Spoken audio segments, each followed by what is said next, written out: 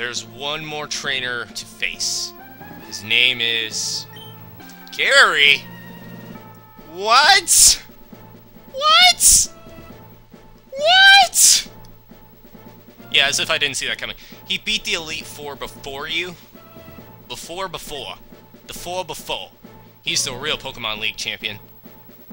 Wait, so I have to beat the Elite Four and the champion, yet he just has to beat the Elite Four? That sucks, man. I got screwed. Seriously, dude. What the hell? That is messed up. Man, okay. So I have to heal my sacrifice to the Dragonites above. And we're gonna heal up a little bit before we take on the champion, Gary. Seriously, I refuse to call him the champion. He is not worthy of being the champion. He likes to smell people. He is disgusting, man. He is disgusting. Ugh. But take him on, we shall. Okay. You ready, guys? This is our final frontier right here. The champion in the making. Gary M.F. Oak. Dig it. Okay.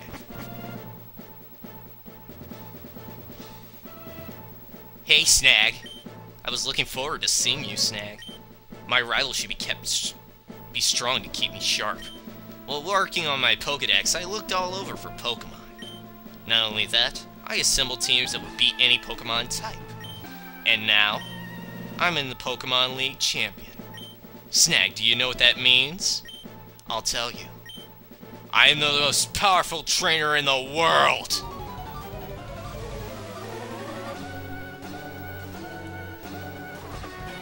Oh my god, I got chills, man. I got literal chills. And this is champion Gary, who has a nonchalant sprite no more. And he's gonna start off with a Pidgeot at level 50-freaking-9. Okay, so this is the toughest trainer in all of Kanto right here. It happened to be your rival all along. Who the hell knew, right? So yeah, we're gonna take him out like he's nothing, hopefully. His aerial ace, he has a sand attack for some reason. I'm not really sure. That was one of the first attacks Pidgeot ever learned, yet he still has it on there.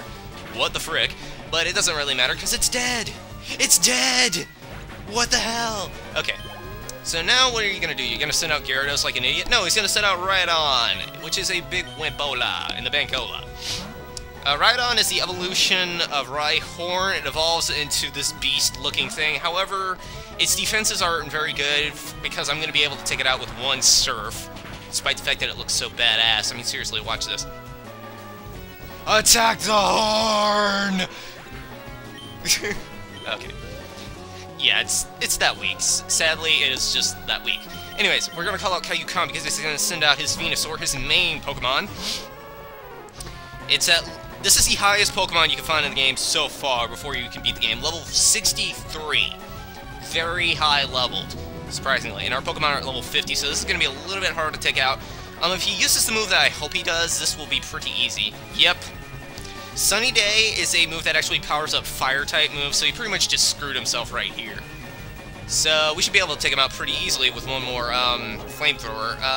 He has a Citrus Berry on that thing. Why do you have a Citrus Berry on Venusaur? Why don't you give it something else like a Miracle Seed or something? I don't know, power up Grass-type moves. Come on. Seriously, dude. But anyways, it's dead, so it doesn't matter. It's Death Water, so it doesn't matter. Let's see, Gyarados. Gyarados, we've already seen this because of Lance, so we're going to be able to take it out with Daichu pretty freaking easily. I mean, really. It's water flying. Who knew water could fly? Except in the form of a dragon. If it's a dragon, it could do anything. Yeah, anyways. Sunlight's gonna actually make Gyarados weaker because it's a water type, so that's the effects of Sunny Day. It also powers up certain grass type moves, which I think was Gary's plan behind it, but it kind of backfired on him because I actually had a fire type out, and Dragon Rage always does 40% damage, well 40 HP of damage, so it's not that strong. I think he's gonna use a full restore right here, and I have no more Thunderbolts. Great. Probably should have used a PP up or something like that. Well, not a PP up, a Ether. Because that would have been good strategy on my part, but I'm not that smart, so there you go. He'll probably use another Dragon Rage, so I might want to just go ahead and use another Ether on Raichu and power up Thunderbolt. I really don't want to lose this Gyarados right here because it's very hard to take out if you don't use any good moves. I'm going to use a revive on Daichu though, because I really do need Raichu to take this thing out. I think Bonsai would be good at stalling it for a few turns. I really do need Bonsai to stall it out. Sunlight Faded. Ooh, that's not good. Get revive. I don't know why I made that farting sound. I guess it was just funny as hell, and I was like, oh my god, that would be funny. So funny if I would fart in this time in Crisis. But, Thrash is also a move that actually confuses after a certain amount of turns. It goes into Fatigue and gets confused, so yeah. Ice Beam should do normal damage, but it's Water type and Flying type, so yeah, neutral. Wow, that did Jack Squat. Hit yourself! Yeah, Gyarados has high attack, so it should do some pretty decent damage to itself. Let's use a Max Potion on Raichu, that way we can make sure that it will be able to survive a couple of attacks. So yeah, that's the thing about being Thrash and Outrage, it will get confused after a while, so if you can maintain a couple of hits, you should be good. I might want to bite it, maybe it'll flinch or something. Quick, flinch or something! Okay, and Dragon Rage. Ouch. 40 damage, not that big of a deal. If I can make it flinch, that would be very nice. It's still confused. Wow. Yeah, just keep hitting yourself, man. Just keep hitting yourself. Right now, he's probably going to use a full restore, so I might want to call out Daichu now. That'd be a good idea on my part. Because he's at that point where he's like, okay, I need to use something. And no, he didn't. 40 HP, that's not going to be that bad. I might... I guess I'll just use the Thunderbolt like I planned. And it all worked out in the end, I guess. I don't know why you didn't use the full restore. I guess you'll use it a little bit later. He actually has 3 full restores, unlike the Elite 4, so yeah. That's something to be aware of as well. As I keep saying continuously over and over again, I want to pry this stuff in your brains. You will remember the name. Okay. And Alakazam is actually... Alakazam is actually his weakest Pokemon, which is kind of odd. Because it's actually in the 50s, whereas his other Pokemon are like level 59, level 63, and it's kind of offsetting, but hey. I'm not going to fight it. I mean, really, he's doing me a favor. So I'm just going to go ahead and confuse him and use Toxic on him. He has a Future Sight set up, so that will hit me in a couple of turns. If I could survive the Psychic, that would be very, very nice. 0. Dang it! I was hoping I could get a Toxic off. But hey, it never works out in the end. I mean, I'll be able to kill him eventually. Let's send out Quig. Maybe it'll get some good experience. Oh, if I use Fly, I can avoid the Future Sight. That'd be good. Maybe it'll hit itself. Yeah. Okay. So this is a good plan on my part. Alright. Not bad. Not bad at all. Okay, so if Alakazam hits itself, let's see. And it'll miss. Thank God Alakazam has high speed. That really worked in my favor. I'm not a big fan of Alakazam. I like it that it has a cool mustache like that, but I don't know. Come on, hit yourself. If you hit yourself, that would be so good for me, and it wasn't that good for me, so... Quick, if you can live, get off that return, and yes! Good. See how much that'll do. Hopefully it'll do a good amount of damage, because, you know, Pidgeot really likes me. Yay! It killed the Alakazam. I knew you liked me, Quick. And Arcanine, let's see. We still have Bonsai out. I'm not really sure if it'll be able to survive a couple of turns. But hey, let's give it a shot, my man. It's our main Pokemon. It deserves a shot. That's his last Pokemon, too. Depending on which starter you have, the Pokemon that are actually in his team will change. I didn't really go over this throughout the entire game, but I'm going over it now that it's the last battle. Isn't that amazing? But, since I started off with Blastoise, he has a... Venusaur in spot of what could be an Exeggutor, so Exeggutor. But yeah, you want to be aware of that. Plus, it'll replace the other Pokemon as well. So we're gonna, I don't think I'm gonna live that turn. So we're gonna use a Max Potion, and we're probably gonna finish it off, like we usually do. It's like a bean burrito, like a bean burrito. He will return though, and with the full restore.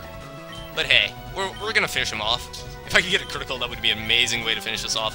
Extreme Speed always goes first. It has a base power of 80 and accuracy of 100, I think.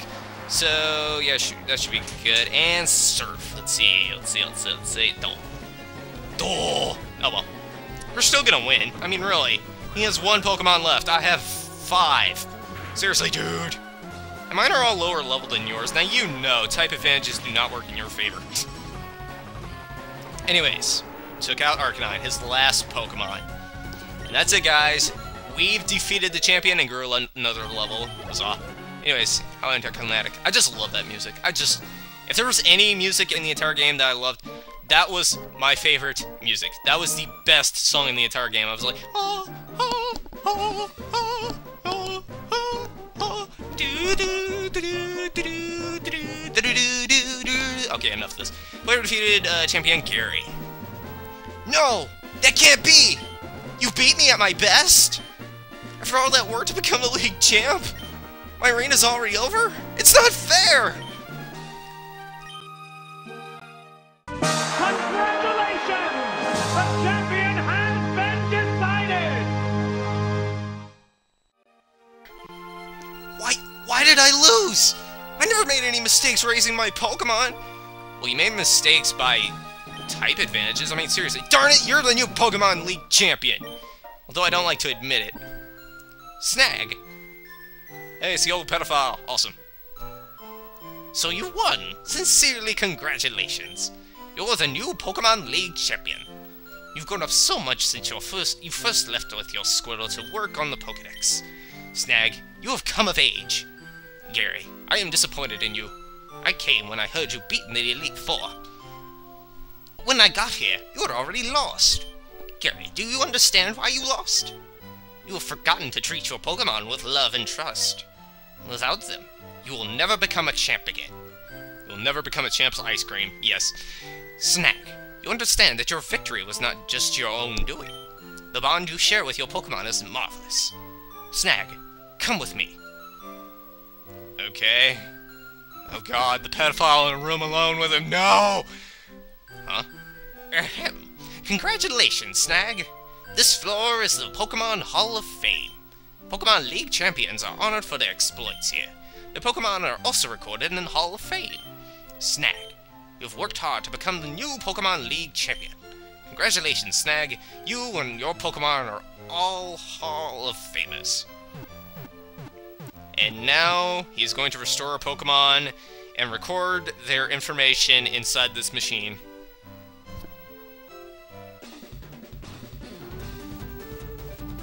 And now it is time to end off this game with style, baby. We got Daichu, Raichu, we got Root and Executor, we got Bonsai, our Blastoise, we got Quick, our Pidgeot, we got Grins, our Gengar, and we got Kayukan, our Ninetales. Welcome to the Hall of Fame, guys!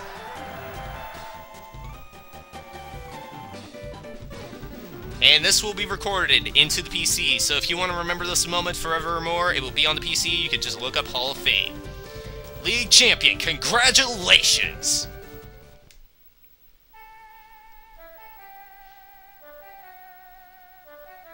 Hey Gary, smell you later! Ah! Derp. Okay.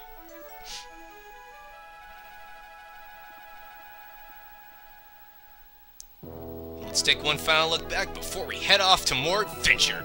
And that was Pokemon Fire Red, guys, and I got the last smell off. Alright, guys, so yeah, that's it. That's Pokemon Leaf Green version. I really like this credit sequence. I just love how it pans and tilts through all of Kanto, and you get to see your trainer up close. It's really an amazing credit sequence. I really just love watching it. I don't know why. It's just this amazing little thing. For its time, it was an amazing credit sequence. I know I keep saying amazing over and over, but it really was flabbergasting. Yeah. So yeah, there's our trainer running through whatever the hell he's going to. I wonder if he's going home for dinner, but I doubt it. You know, our mom usually got her parenting skills from TV, so, you know, I mean, why would we be gonna go home? These actual sprites that you'll actually see on the screen every now and then of the Star Pokemon's Final Evolution, I believe that one of them actually goes back to the original sprite placement or original sprite look of the original Red and Blue games. So I think it's Venusaur. I'm not really sure though. It might be Pikachu as well, but hey, That's what I remember from reading on the internet. But anyways, one thing I noticed that most LPers have trouble with is actually knowing what to say during the credit sequence, or just muting their mics. But I have no idea what to say during this, so I'm just gonna say random crap. Gahoogly! Okay. Yeah, I haven't said that in a while, huh? Yeah, there it is. I think that was on the original Blue or in Red games. So, what I might talk about is my next LP. I plan to do, yes, I'm actually going to say it right here, I'm going to do The Legend of Zelda. Wait for it, wait for it, wait for it, wait for it. Twilight Princess. Okay. I said it. I'm going to do Legend of Zelda Twilight Princess as my next LP. And I plan to do a lot of work into that. I'm going to like put up all kinds of pictures on the screen to help you guys get a better understanding. I'm going to be doing epic voices. By epic, you'll see during the LP, though. So yeah, I plan to put a lot of work in my next LP. I kind of felt like I didn't do that great of a job on this LP. I feel like I could have done better, and there's that awesome picture of Blastoise right there, our badassery gun guy. And there's Gary. He's like, damn it, I should have won that, with his baggy pants. They're blowing in the wind. It's kind of odd picture of Gary, but whatever. But yeah, I don't feel like I did that great of a job with this LP. I feel like I could have done better. But for the most part, I got everything I wanted to accomplish. The thing that I really think I could have worked on during this was, like, I skipped certain battles sometimes, and other times I just showed them, so there was, like, no consistency in this thing. But I've learned, so if I, like, do a game like this again, I know what to do. Like, I'll show all the required battles, but I'll just, like, show what Pokemon the other trainers have, you know? But I'm getting the idea, I'm getting the feel of it. I mean, this is my third LP, so it's like, you know, I'm still getting the hang of it. And they're gonna show Pikachu for some reason. You can't have a Pokemon game without Pikachu. Even though in Black and White you can't catch Pikachu right off the bat, which is kind of weird. But whatever. We're running home through the grass. We're going, Mommy, Mommy, I'm coming home for dinner. Okay. Special thanks to Takahiro. Takahiro. Kohiro. Shildo. And that's it. We made it home. Back to Mom, who doesn't even remember us and gets her parenting skills from the TV as well. The end. Alright, guys, so I'd like to thank you all for watching this LP, a Pokemon Leaf Green version. If you like this episode, please subscribe, favorite, like, or just comment. I'll see you guys. Wait for it. Next LP. Later.